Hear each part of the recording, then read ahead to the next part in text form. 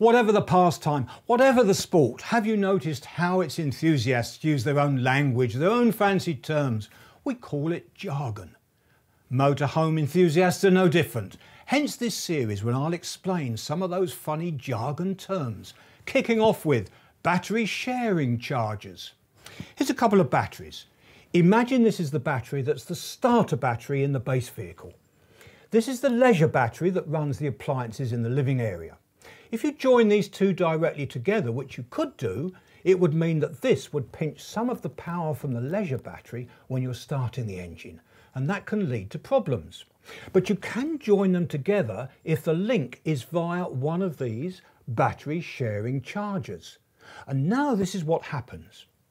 If in the winter, say, when your van is parked up, you charge the battery that's still in the motorhome, once it gets up to charge, any spare that it accumulates can then be shared across to the battery in the engine compartment.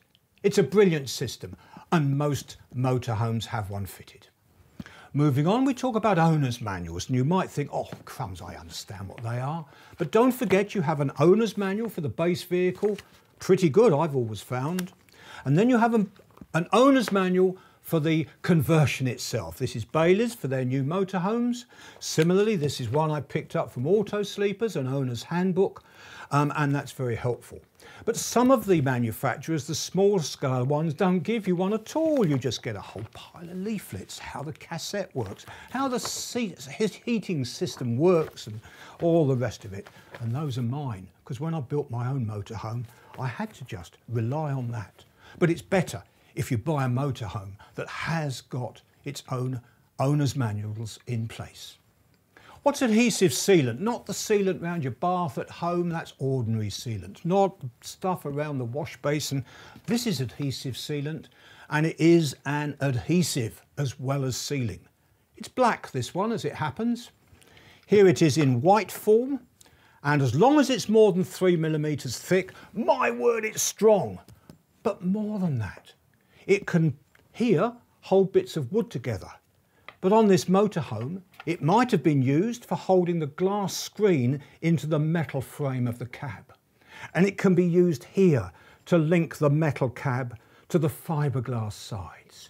Very, very important in motorhome assembly. Camping kettle, 750 watts. Hey, I don't need a camping kettle. Look, I've got my one from home. I can take that. No, this is a fast boil. It's 3000 watts. And if you actually do your sums, you'll find that consumes over 13 amps. A lot of campsites don't provide that amount of mains electricity. So instead of taking that out of the kitchen, you go and buy a camping kettle. It's not 3000 watts, it's a mere 750. Oh, it takes a bit longer to boil the water, but at least it can run on a typical campsite supply. And so we come finally to Alutech construction.